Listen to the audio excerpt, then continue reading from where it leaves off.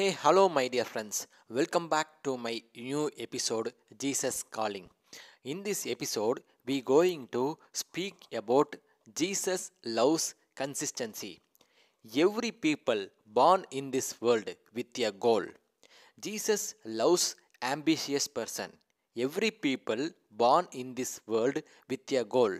They working hard to achieve their goal. Sometimes their hard work failed on initial stage.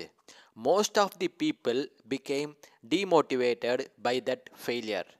But I would like to remind you, I would like to remind to those people.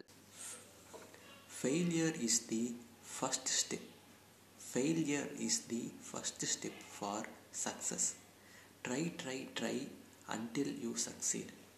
If you want to achieve success in your business means, first of all, you should have honest. You should be honest to every human in this world.